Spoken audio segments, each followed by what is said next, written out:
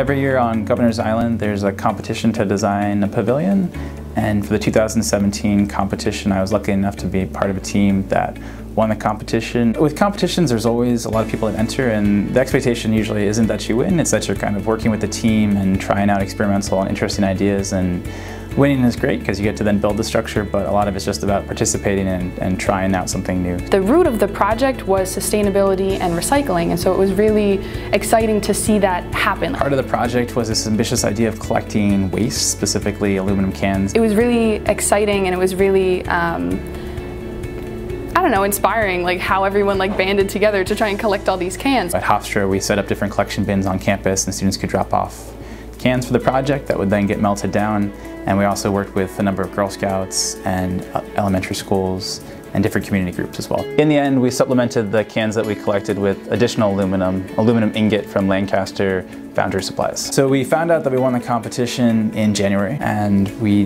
then had until June 3rd to build the pavilion. So we, up until this point, had only built a small prototype that was 8 inches by 10 inches, and now we had to build these panels that were each about 10 feet by 1.5 feet. I had a student, Saida Manzoor, who was doing research with me, and she was testing out how different clays crack and how we can get the crack pattern that we needed to ultimately make these panels. This experience was challenging because whatever I have learned on my other courses with Dr. Siegel, I had to implement those on my research.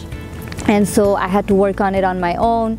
I had to go back and forth and find, I had to solve a couple of problems. It was really interesting to see a bunch of different people, a bunch of people with different backgrounds come together and work on this project. At the end of it, I got to go to Governor's Island and I got to see the pavilion up, and it was really exciting to be a part of it and go out into the world and see something that I helped, bring to reality. As the light comes through, you get different shadows, you get different reflections. There are spiders building spider webs through different components, so it's really become, this thing that's in nature. One of the things that I really enjoyed about this project was we got to see the more artistic and creative side of engineering. There was a lot of math, there was a lot of testing that went into this, but at the end of the day, this pavilion was beautiful. It had a deep meaning at its core, but it was supposed to resonate with people artistically.